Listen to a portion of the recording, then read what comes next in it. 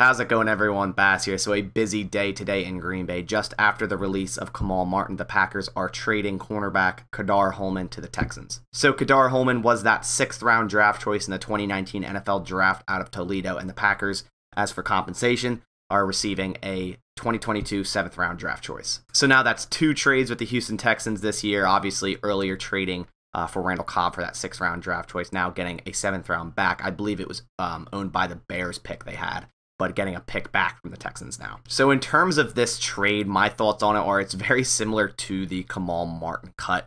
Really, just generally speaking, Ka'Dar Hollman was the odd man out in that cornerback room.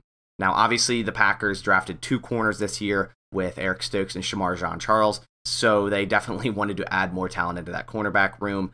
And in my eyes, I think they only keep 6 corners, and they have about 3 guys, well, now 2, but they had 3 guys fighting for that spot. One being newly acquired cornerback Isaac Yiadom, KB Ento and Ka'Dar Hollman, but now just KB Ento and Isaac Yiadom will probably fight for that 6th spot. I don't think the Packers will keep 7 corners, and I think this is pretty telling, the fact that they traded Ka'Dar Hollman. I definitely see KB Ento taking that 6th spot. He's been playing really well in the preseason this year. Now, as for Ka'Dar Hollman, he was a great athlete coming out of Toledo. 6 foot, he ran a 4.3 840. He had a 38.5-inch vertical.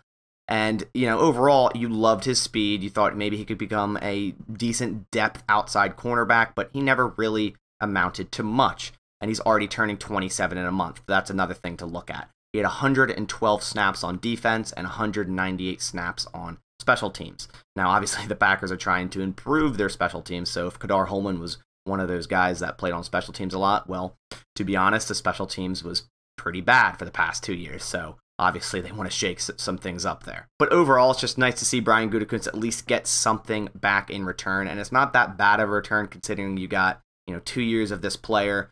You spent a 6th round on him, but you got back a 7th for next year, which isn't that bad. You don't really lose much in that regard. And as I said earlier, just the odd man out, with the 5 locks being Jair, Kevin King, Channing Sullivan, Eric Stokes, and Shamar Jean-Charles. There's really just no room for him to make that 6th spot with the way KB Ento has been playing.